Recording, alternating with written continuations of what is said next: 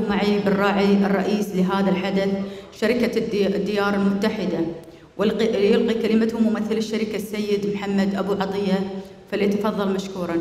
وسيلقي كلمته الممثل عن السيد سيف إبراهيم، فليتفضل مشكورا.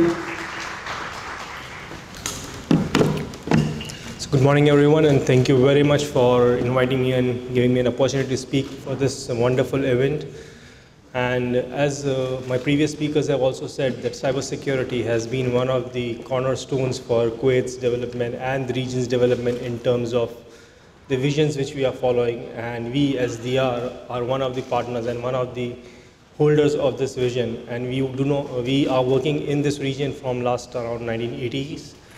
And